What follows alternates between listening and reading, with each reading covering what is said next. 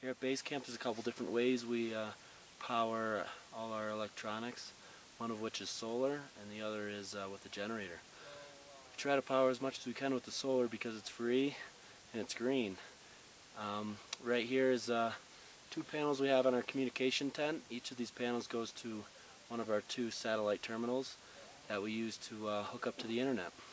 I personally have a solar panel in my tent. I know several of the other members use their own personal solar panels to charge things like their phone, the camera batteries, computers, things like that. But unfortunately, because of the large demands of the expedition, we can't power everything with solar, and so we also use a generator. Here we are at our generator, which isn't turned on at the moment. We need to use it every day because we have such a high demand for electricity on this expedition.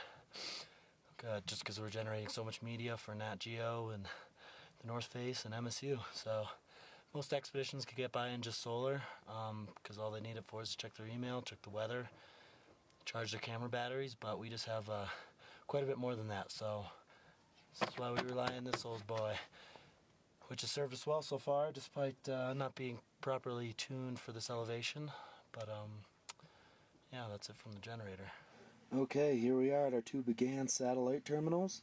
This is what we use to connect to the internet. We keep them here inside the tent to protect them from the elements, but they are standalone if we need them to be, which means we can take them outside, run them on battery, they'll broadcast a wireless signal, and we can pretty much hook up to the internet anywhere. So they're perfect for expedition lifestyle, and they've been great for us so far in this expedition. Well, that pretty much sums it up for how we get by here at Base Camp in terms of energy and communication. Thanks for tuning in, and so long from Everest Base Camp.